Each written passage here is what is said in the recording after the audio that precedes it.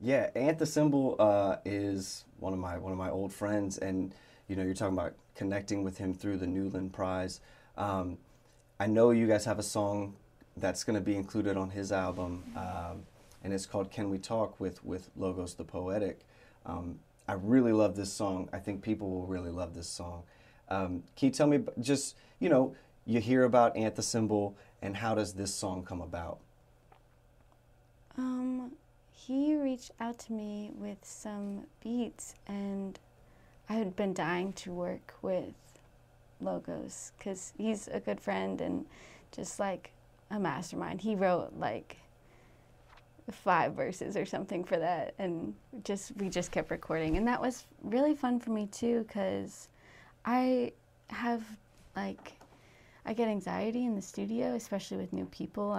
It's not really the space where I just jump in and feel comfortable. But that one, because he sent the beat, I had a little home set up and I was engineering it too. And I think that was cool for me because I had never been in a situation where I was engineering someone else as well.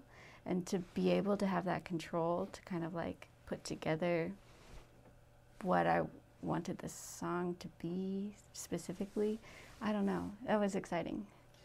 We've had this conversation on this show before. I think it was with OZ, talking about when you're an artist, but you're also engineering the session for you or for another artist, like being able to switch your brain from technical, is this recording, is everything working mode, into performance, vocally, that kind of artistry. How was that for you? Because for me, that was really difficult.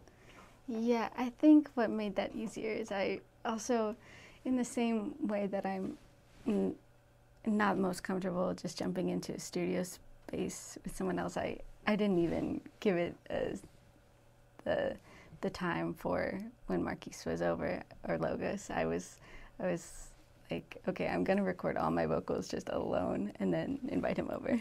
Okay. So I had plenty of time to switch my brain, and I don't know. I like to give myself a lot of grace to kind of get to where I'd like to be.